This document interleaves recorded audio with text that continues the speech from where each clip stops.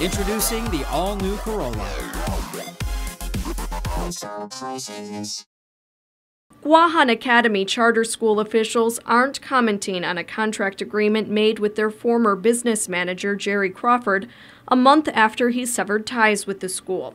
According to documents obtained by PNC, Crawford received a $5,500 check the same day he signed a legal release and confidentiality agreement.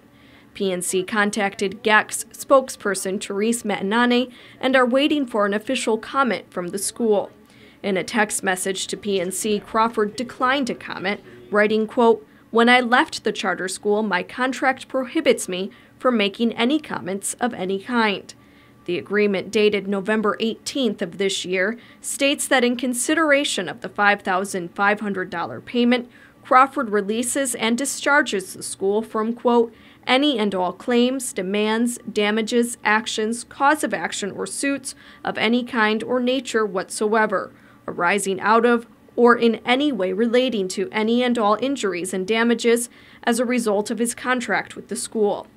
PNC asked the legislature's Education Oversight Committee Vice Chair, Senator Aileen Yamashita, what she knows about the agreement. I don't know specifically about that. I am aware of that whole situation, and I'm sure that if we ask them, they might be able to tell us. I mean, this is, again, taxpayer money, and it's like, what was the money used for? And if it was to set up business accounts, and that's what it was done for.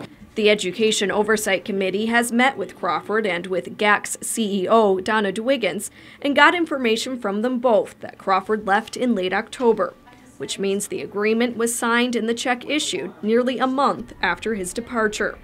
Yamashita says she still has a lot of questions about the situation and the business manager position at the school, and she hopes she can have an open dialogue with the school about those matters.